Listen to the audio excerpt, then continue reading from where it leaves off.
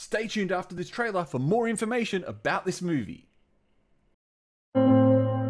我把他们骗出那个山沟沟，我骗他们连街都，我骗他们拿冠军，他就是骗了。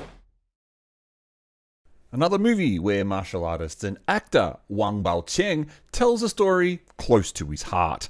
In this case, the movie appears to be about a kung fu master who trains orphan children, but when images appear in the public about his training methods, his reputation is called into question.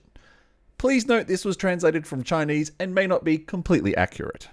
This movie is starring, written and directed by Baoqiang Wang, known recently for his role in the Detective Chinatown movies, as well as his early career in Hong Kong action films such as Kung Fu Jungle, Iceman, and Fairy Tale Killer.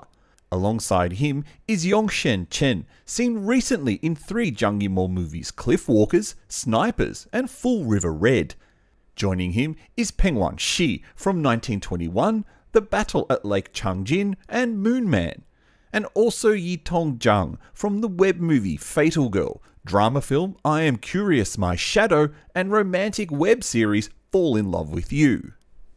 There really isn't a lot to go on with this film at this stage, but it is good to see that Wang Baoqiang is continuing to explore his passion with both kung fu movies and with directing, with this being the second film of this category that he's directed after the 2021 film Rising Shaolin, which wasn't too well received. Haven't seen it yet, so can't comment. Now, hopefully this one is more positive and continues to show off more of his serious side, shedding that silly persona that he developed with those Detective Chinatown movies. Now, this movie is tentatively scheduled for release in August of 2023, so expect to hear more about this in the next coming months. Stay tuned for more trailers and news about upcoming films here on Asian Film Fans. Press like on the video and subscribe to support us. Thank you, and we'll see you next time.